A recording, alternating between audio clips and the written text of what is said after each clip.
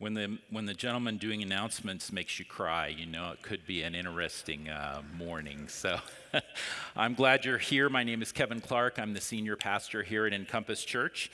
And this morning I want to share with you, in the course of teaching out of Scripture, the story of a woman named Mariama. Mariama was born into a prominent Muslim family in West Africa, and her father was a well-known, respected member of her community, and so she was raised in a home that was considered privileged. She didn't have to learn how to clean or how to cook or how to run a household like all of her girlfriends in school had to learn. She had hired help to do all that, and she was privileged to receive a first-class level formal education, which began with some extensive study of the Quran. And when she reached adulthood, her father arranged a marriage with a respected, wealthy young man who was a part of the community, and everyone was excited for their new family. When she became pregnant with her first child, several childhood friends of hers invited her to a video showing done by the Billy Graham Evangelistic Association. There was a woman missionary who was there to host the showing, and during the video, Billy Graham read Acts 4:12, which says, "And there is salvation in no one else," meaning Jesus, "for there is no other name under heaven given among men by which we must be saved." Mariama was furious about this claim. She sat in her seat, enraged, and vowed not to come back. And several days later, the same friends came to her and said, "We need you to come back because we've been going to listen to the missionary woman, and she's teaching us things that we're not sure are true. You know the Quran better than anyone we know. Will you come and help us discern what is right and wrong?" That night, before she went back to see the missionary, the night before, Mariama had a dream. And in her dream, Jesus appeared to her and said, "Don't be afraid, come to me." When she woke up, she wrote it off as just a very vivid dream. But the next night, she had the same dream, and the next night, and the next night. And so one night, while she attended the talk with the missionary named Rachel, she waited afterward and asked Rachel if Rachel could explain why she might be having the dream. Rachel explained how Jesus calls us to himself, makes us aware of the sin that is in our lives, and offers what he has done on the cross as payment for our sin. That night, something clicked for Mariama, and she prayed and received Christ. And she says, it was like the Holy Spirit physically lifted a huge weight off of me. She went home and told her mother and her husband, and they both told her never to speak of it again. But she couldn't stop talking about Jesus, and she couldn't stop reading the Bible that the missionary had given her. So after a time, with her persistence, her husband became very angry, and he began to beat her every time she talked about Jesus. Eventually, a second baby was born. That did not dissuade her, and so he filed for divorce. After she was sent out of their family home with the two kids, she went home to her parents, and a few days later, as she was running errands, her husband came to the house and took the kids away by force. When she got back and realized what had happened, she went to court, but the courts sided with her husband because her conversion to Christianity made her unfit. Today is week 8 in a teaching series that we have been calling Immediately, and we are unpacking the first 8 chapters of the Gospel or Book of Mark. So if you have a Bible or a Bible app and you'd like to follow along, today we'll start in Mark chapter 4, verse 1. Each week I've told you we call this series Immediately because Mark uses a Greek word pronounced eutheos, 40 times in his gospel. And the best translation of that word in most of those contexts is immediately. Mark uses that word to show us the urgency with which Jesus pursued the call that God the Father had placed on him and the urgency with which he calls us to respond to him. Now, I've told you each week that the book of Mark was most likely written in or around Rome in the mid-60s AD, which was the time period in which persecution of Christians became a state-sanctioned activity and ramped up drastically. So as we read Mark, we always have to remember in the back of our minds that it was first and foremost written to a group of ordinary people like us who were followers of Jesus, but were living in a time of great fear. They were asking themselves, is Jesus really the one I was told he is? Is he worth my life? Now, last week in chapter 3, we saw 4 different groups of people come to Jesus and respond to him in different ways. And those same 4 types of responses are present in our society today. Some come to Christ only to extract a benefit, to get healed, to get him to fix a problem. Some come to Jesus to deny his authority. I'll acknowledge you were a historical figure, Jesus, but I am not going to respond to you as if you should have any power over my life. Some come to Jesus to demand his allegiance. I will follow you, Jesus, as long as you do what is on my agenda for my life. And a few come to Jesus to follow God's will. I asked the question last week, how have you come to Jesus? Now, Mark wanted his very first readers, these Christians facing persecution, to consider whether they had come to Jesus to pursue their own agenda or to follow his. He also wanted readers, if they had actually come to Jesus with the intention of following what he wanted them to do, to consider how committed they were ready to be. Were they ready to produce fruit for the cause of Christ? So in order to impose that question or present that question to his readers, Mark chose to share with them a parable that Jesus probably taught more than once. Look at Mark chapter 4. I'm actually going to read verses 1 through 20, and it's a long passage, but it's important to read it all so that we can pick it apart and fully grasp its meaning. Mark says this: Again, Jesus began to teach beside the sea, and a very large crowd gathered about him, so that he got into a boat and sat in it on the sea, and the whole crowd was beside the sea on the land. And he was teaching them many things in parables. And in his teaching, he said to them, Listen, behold, a sower went out to sow. And as he sowed, some seed fell along the path, and the birds came and devoured it. Other seed fell on rocky ground where it did not have much soil, and immediately it sprang up, since it had no depth of soil. And when the sun rose, it was scorched, and since it had no root, it withered away. Other seed fell among thorns, and the thorns grew up and choked it, and it yielded no grain. And other seeds fell into good soil and produced grain, growing up and increasing and yielding 30-fold and 60-fold and 100-fold. And he said, He who has ears to hear, let him hear. And when he was alone, those around him with the 12 asked him about the parables. And he said to them, To you has been given the secret of the kingdom of God, but for those outside, everything is in parables, so that they may indeed see but not perceive, and may indeed hear but not understand, lest they should turn and be forgiven. And he said to them, Do you not understand this parable? How then will you understand all the parables? The sower sows the word, and these are the ones along the path where the word is sown. When they hear, Satan immediately comes and takes away the word that is sown in them. And these are the ones sown on the rocky ground, the ones who, when they hear the word, immediately receive it with joy.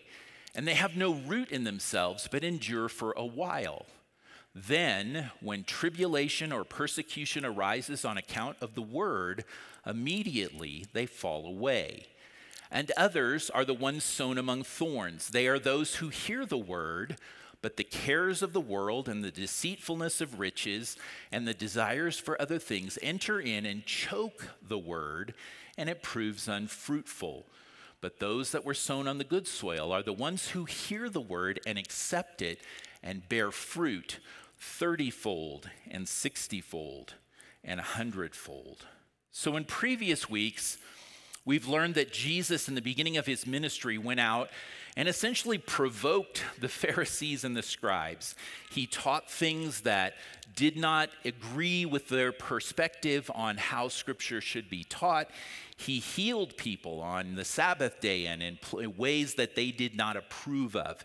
He cast out demons, and he challenged them on many occasions to recognize that they themselves were not following God's word. So this made them angry, and they went out and plotted against him. So Jesus left the city of Capernaum, where he was centered at the time, and began to move along the shore of Galilee, the Sea of Galilee, and he began to teach and heal along that shore. That's where he was on this particular day. And once again, as we've seen in previous encounters with Jesus, there was a very large crowd that was following him. And so in order to teach them effectively, this time he climbed into a boat, pushed off from the shore, and either stood or sat in the boat and taught from there.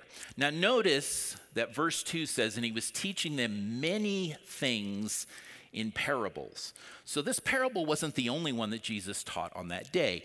And in fact, chapter 4 gives us 3 more much shorter parables that we'll tackle in the next session that we have together.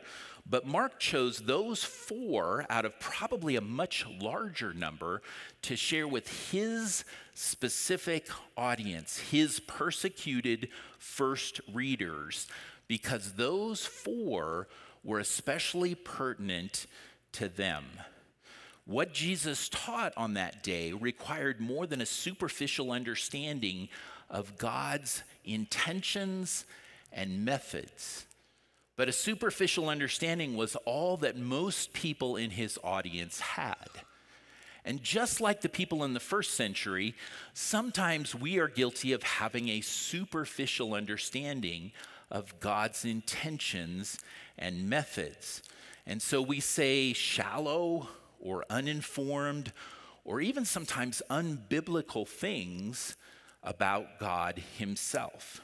We might say things like, God would never give you anything that you can't handle. We might say that God ultimately wants you to be happy. And while those are nice things to say, they are unbiblical. They are not true. In his teaching, Jesus wanted to correct the faulty beliefs of the crowd that was following him. He wanted his followers, those truly committed to following God's will, to recognize how God works and what he typically does to bring us to him. And he wanted them also to know that there was a significant cost to following him.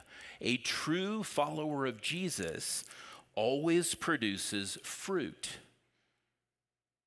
Some will produce more fruit than others, but there are no authentic followers of Jesus Christ who are fruitless. So to underscore the critical importance of that idea, Jesus twice in the context of this parable says to the crowd, pay very close attention to what I'm about to say. In verse 3, before he begins the parable, he says, listen. And then immediately upon finishing the parable with the crowd, in verse 9, he says, and he who has ears to hear, let him hear. Now, the Greek word that we translate listen and hear in those 2 verses is the same root Greek word. It's pronounced akuo. And it means not just to listen or hear in the sense that the sound of the words arrives in your ear. It means to deeply comprehend and apply what you heard. Jesus later uses this same word when he's asked in chapter 12, what is the most important commandment of all? Chapter 12 tells us, Jesus answered, the most important is this: hear, O Israel, the Lord our God, the Lord is one, and you shall love the Lord your God with all your heart and with all your soul and with all your mind and with all your strength. Now, Jesus was quoting Moses. He was quoting a passage that's found in the book of Deuteronomy, and he uses the word that when translated to Greek becomes the word akuo to say, don't let what I'm about to tell you go in one ear and come out the other. Listen to comprehend and apply what I am about to say. The most important command to keep in this life is to love God with every part of who you are. Hear this in a way that sinks into your soul and changes your life. And Jesus uses that same word to frame or bracket the parable we're looking at today, to stress its high importance. He says, listen, this story will teach you more about God and you than you can imagine. He says, hear if you have ears to hear. 3 times bracketed around this parable, he says, akuo, akuo, akuo. Pay close attention to what you hear me say. Now, his parable begins with a sower. We would say a farmer. He says, behold, a sower went out to sow. So the farmer was in his field. He was spreading seeds. This was something they did by hand. It was a task that everybody in his audience would be probably either intimately familiar with because they'd done it themselves, or they would have seen it done as they passed by on a road, or perhaps they watched family members doing that. But as they listened, they might have thought, the farmer in this story doesn't seem very good at his job. In verse number 4, it says, and as he sowed, some seed fell along the path, the hardened area where people walked. Now, earlier this summer, I had to reseed some bare patches in my lawn. And so those patches, they're still a little bare. I didn't do it all that well, to be frank with you. But I used a device like what's on the picture there. I used a device, the little two-wheeled thing where you put the seed in and I spread the seed with that. It has these little guardrail things on it. So when you get close to the sidewalk, the guardrails are supposed to keep the seed from landing on the sidewalk and it getting wasted. But it didn't work very well. And so when I got to the edges, I seeded by hand. So as you can probably tell, I'm not really a professional landscaper. I was working in a much smaller area of the field. But as we read this, we see the sower spreads seed in places where it is not likely to grow. In addition to the path in verse 4, verse 5 to 8 tells us this: other seed fell on rocky ground. Other seed fell among thorns. Other seeds fell into good soil. So was this a good farmer or a bad farmer? Later, when Jesus' disciples asked him to explain the parable, in verse 14, Jesus said this, and my slides are slightly out of order there. The sower sows the word. What word is Jesus talking about? He's talking about God's word. The good news of the gospel that a Messiah is coming who will save his people from their sin. He will live a perfect life. He will be fully obedient to God the Father, and he will exchange that perfect life on a cross so that those who do not have a perfect life can enter into a relationship with God. God sent Jesus first as the original sower, and then Jesus' followers who learned from Jesus to sow the word, to tell others about salvation through faith in Jesus. But ultimately, the sower, the top-level sower, is God himself. Yet some of God's seeds in this parable land in places which do not produce fruit. Now, rarely when we look at this parable do we ask the question, why would God spread his word where it might not produce much fruit? And the simple answer that's usually given is, well, this is actually a parable. It's designed to teach one lesson, not to answer every question about farmers and how they sow their seed. And so that's really not the point. But some of Jesus's more elaborate parables had more than one lesson embedded in them. And this is one of them. If God is the sower and he's willing to spread the seed even in places where very little fruit may result, what should that tell us about him? It should tell us that God pulls out all the stops, that no seed is wasted, that he wants to reach everyone, and that if even one person responds in a difficult arena, that sowing the seed was worth it. Any of Mark's first readers who happened to be Jewish, and some, but probably not the majority were, would be reminded of Isaiah 55:11, in which God says, "So shall my word be that goes out from my mouth. It shall not return to me empty, but it shall accomplish that which I purpose, and shall succeed in the thing for which I sent it." So early readers of Mark's gospel who were facing serious persecution could know for certain that God will do whatever it takes to reach all who will follow Jesus. Pardon me.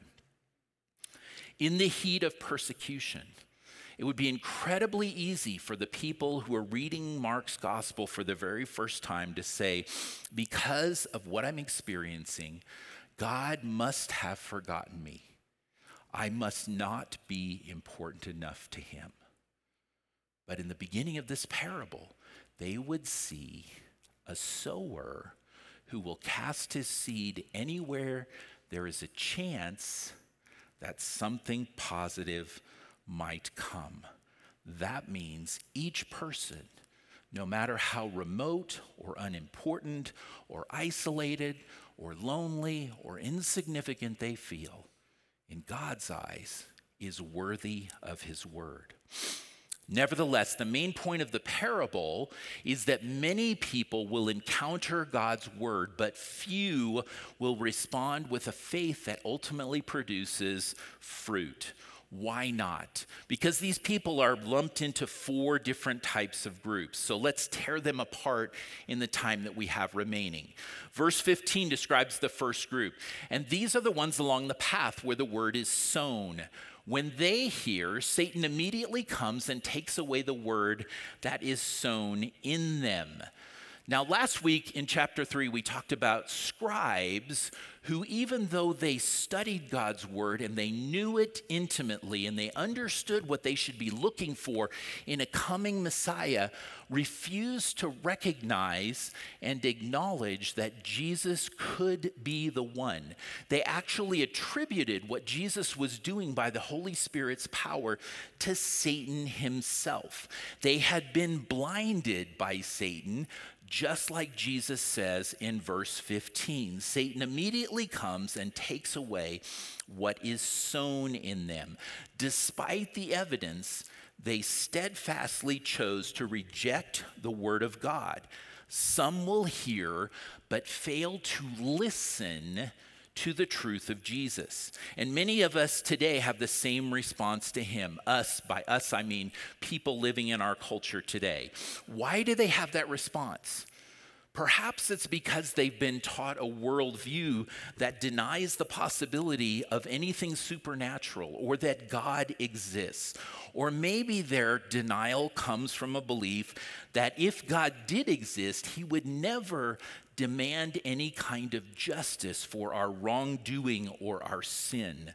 Perhaps it comes from a conviction that human beings are ultimately good and that our good works should outweigh our bad ones. But ultimately, it comes down to a supreme confidence that God, in whatever form we might imagine him to take, thinks like we think and accepts us as we are without any need for change.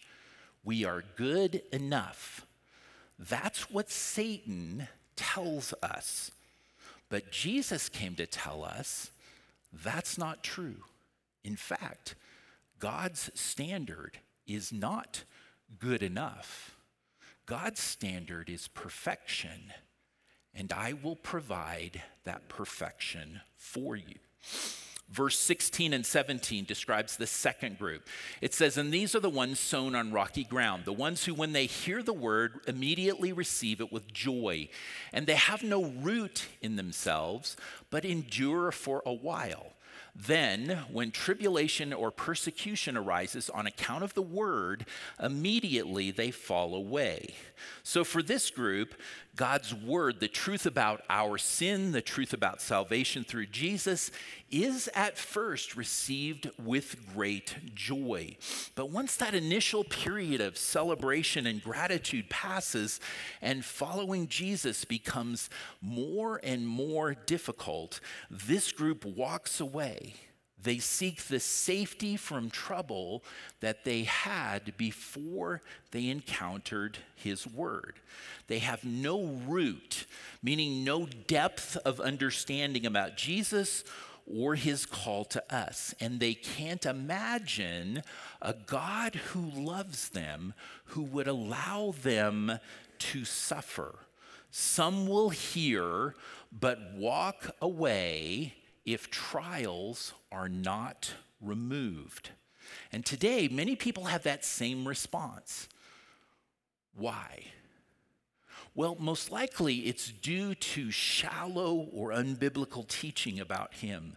Today, we actually have entire networks devoted to shallow, unbiblical teaching about God.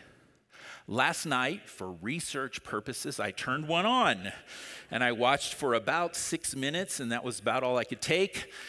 They were teaching a prosperity gospel, which in effect says, and this gentleman I was watching, who I shall not name, said, God promises if you have enough faith, you will never again experience pain, powerlessness, or poverty.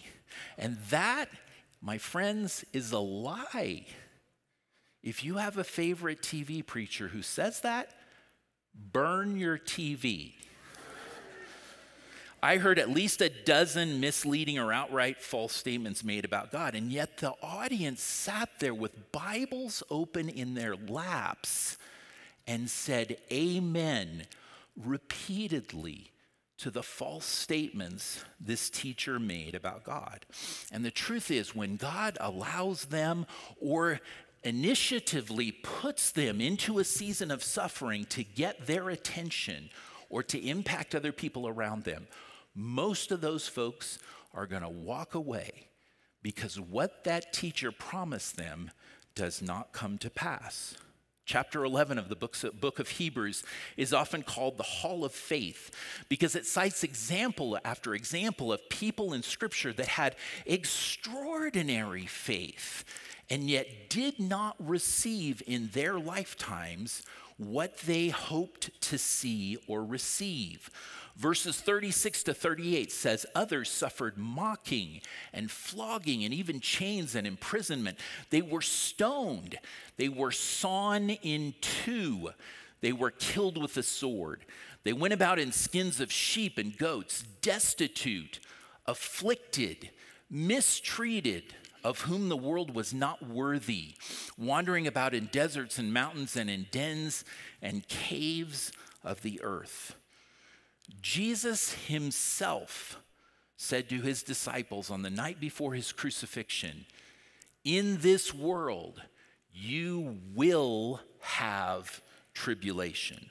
And Christians like the apostles we call Peter and Paul, people of great faith who wrote part of Scripture, experienced pain and powerlessness and poverty.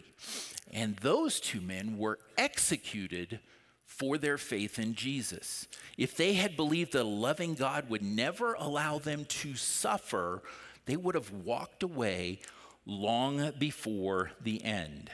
But the root of their faith was far deeper. It wasn't rocky soil faith. It was deep faith. They knew God's plan for their salvation and the salvation of others superseded their desire for trial-free living. Verses 18 and 19 describe the third group. It says, "And others are the ones sown among thorns.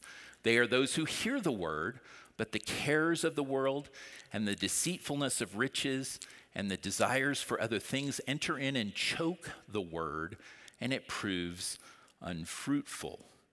Jesus said, some will hear God's word, some will hear the truth about me, about their sin, about why I've come.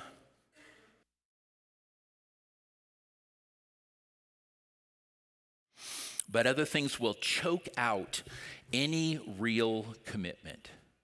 Millions of people walking the planet today have heard the gospel, have been struck by the power of what they have heard and the truth of how it applies to their own situation. And they have come close to committing to faith in Jesus, but they cannot bring themselves to say yes, because saying yes to Jesus would mean saying no to something else they value more. When Paul was being held in prison by Roman authorities in the city of Caesarea, a Roman governor named Felix called him to explain the charges against himself and describe why he was being held.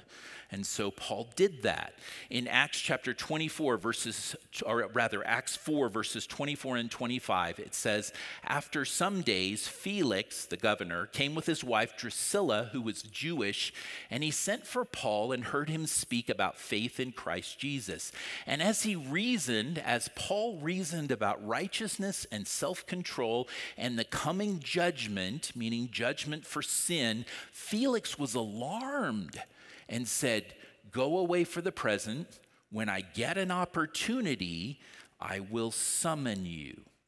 Felix heard about sin, he heard about righteousness, he heard about judgment, and he understood. He knew it applied to him, and he was alarmed, but he could not bring himself to respond in faith, because to respond for him probably meant the loss of his position, his reputation, and perhaps even his marriage and family.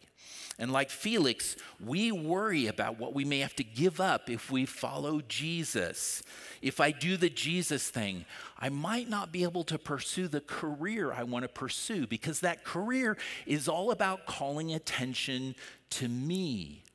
Or that career is about using people in ways that allow me to acquire a benefit from them.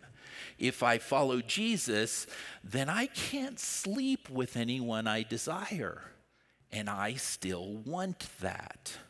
If I take Jesus seriously, my friends will probably cut me out, and they won't want me to hang around with them anymore. And I still want that. Sometimes we put Jesus off. We think if I choose to follow him another day, that will be good enough. But both the Bible and psychology agree on this particular reality. Each time you refuse to make a decision that would cause a significant life change, you are slightly less likely to make that decision the next time around. And sooner or later, we drop below the threshold at which a decision is even possible. Some will hear, but give other pursuits their top priority. We think I can dabble in the Christian thing on Sundays and live the way I want the rest of the week, and that way I get the best of both worlds. Of course, Jesus says troubling things like this: every branch in me that does not bear fruit, he, God, takes away. In his parable of the sower, Jesus describes three kinds of soil that don't bear any fruit, that show no evidence at all that the person whom they describe has had any saving faith in Jesus. But verse 20 describes a fourth group. Jesus said, "But those that were sown on the good soil are the ones who hear the word and accept it and bear fruit 30-fold. And 60-fold, and 100-fold. Some will hear the word and accept it and bear fruit. Some bear more fruit than others, but none will be fruitless." Jesus says, if you really know me, you will bear fruit. Now, if, as verse 2 told us, Jesus taught many parables that day, why did Mark choose this one as one of the ones he recorded and shared with his first readers? He knew that his first readers were facing persecution, and they had a decision to make. That decision was, will I follow Jesus and bear fruit? Will I allow him to change my character? Will I allow him to make me like Jesus? Will I allow him to use me to tell others about Jesus, even if it costs me everything? You and I face that same decision. Are we ready? I think a lot of us think we're ready, but are we really? It's curious that many of us are willing to go to war, metaphorically or literally, to keep from wearing a mask, to keep from sending our kids to public school, to keep from being ruled by an administration we believe is wrong, but we won't walk across the street and start an intentional conversation with a friend or a neighbor who needs to know Jesus, because we are terrified of what they might think of us if we do. We think we're ready. We're not. Mariama, the West African woman whose family kicked her out after her husband kicked her out, and whose last name I'm not using because I read it on a site where they extracted last names for security purpose, lost virtually everything. Her husband beat her and divorced her because of her faith. He took their 2 children, and the courts sided with him. She returned home. Her parents were so angry at the disgrace she had caused their family that they locked her into a room, refused to feed her for days, and periodically sent people into the room to beat her. She lost teeth. She has an unhealed skull fracture as a result of the assaults. And she was told she could come out of the room if she renounced her faith. So she sat in her room and she read her Bible voraciously because it was her only means of survival. Finally, her father, in frustration, ordered her to leave. Remember, she never learned any household skills, cooking, cleaning, because the servants in their household did all of that. She'd never held a job. She had no marketable skills. But she made it to a city 2 hours away and found a Muslim family that would hire her as a housekeeper in spite of her lack of skill.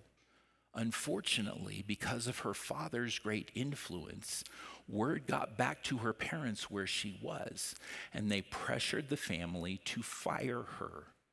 She found a second family who hired her, and the cycle was repeated over and over again. Mariama's faith was growing, but her life was a mess. One day, walking down the sidewalk between job interviews, she unexpectedly came face to face with Rachel, the missionary who had led her to Christ. Rachel took her to lunch, heard the story, and invited her to live with a missionary couple who were part of the same organization in the same city. And Rachel coached Mariama so that she could teach other women about Jesus Christ. And then they would take her out to villages outside of the city, and she would do Bible studies with women who were curious about Jesus. Dozens and dozens of women came to faith in Christ. And as more of them came to faith, they asked about what they could do for their children. And so Mariama began to plan children's events also. The largest one had 250 children attend a VBS-style program that Mariama led in a village. And because the people with whom she lived and worked were Christians, her parents had no pressure they could impose on them to fire her. Under Mariama's teaching, the ministry thrived. But just when it was at what she thought was the peak of effectiveness, another member of the missionary team began to tell stories about her credibility and her ministry that undermined her with all of her supporters. Her financial support dried up. She lost her tiny house. She lost her car. She lost her influence. And over the next several months, the other missionaries were reassigned to other cities and other parts of Africa. And today, Mariama lives and works alone. So for her faith, she lost her marriage, she lost her children, she lost her parents, she's lost multiple jobs, she lost friends, she lost a home, she lost a car. Yet she continues to persist in her faithful pursuit of producing fruit for Jesus Christ. Would you and I continue? Would we be good soil? Jesus said, "Listen, he who has ears to hear, let him hear." Mark chose to include this parable because his first readers needed to listen and to hear. He knew the persecution they were facing would be severe. They had decisions to make, and their biggest decision was this: will I follow Jesus and bear fruit even if it costs me everything? Mark's last readers, at least to date, include you and I. And we need to listen and hear too. Most of us, perhaps even all of us in this room, are not yet ready to answer that question. What will it take for us to become ready? We will explore that in the weeks to come. Would you bow your heads with me? Father God, we thank you for even the hard parables that Jesus gives to us, the ones that make us squirm, the ones that make us think, I'm probably on the wrong side of this equation. When I look at my faith, God, I don't know if I'm the kind of person that would produce 30, 60, 100-fold in the middle of trials and tribulations and Satan hurling things at me and all kinds of cares of the world and things that tend to lead all of us away from you. God, I want to be that kind of follower of Jesus. And I know you've put that on the hearts of many people in this room too. May we walk away with Jesus' parable with a refreshed understanding that he didn't come to just give us a good life and a ticket to heaven, that he came to make us part of his plan to not only make us more like him, but also to introduce others to him through us. May we do that with great passion. May we be bold in the face of adverse circumstances. May we be the people that bear fruit.